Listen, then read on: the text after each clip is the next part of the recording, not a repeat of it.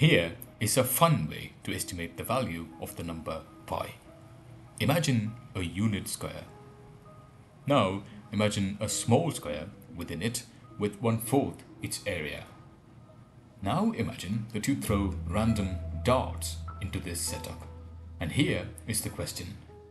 What is the probability that any given dart falls within the small square? Well, there are two ways to answer this.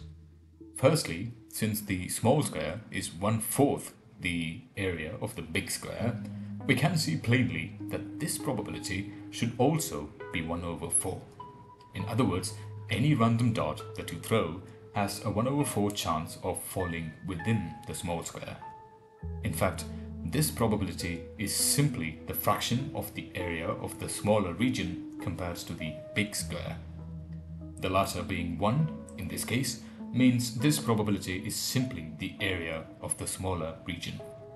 The second method is you can throw a bunch of darts and just count how many fall within the small square compared to how many you throw. And sure enough, this comes out to be 1/4 also. So we have two methods, one from the area and the other is from throwing random darts. Now imagine a circle inscribed within this unit square. And from our first method, the probability of your random dart falling within it is just its area by r squared. And since r is 1/2, this probability is pi/4. That means pi can be estimated by multiplying the value you get from the second method by 4. And there you have it.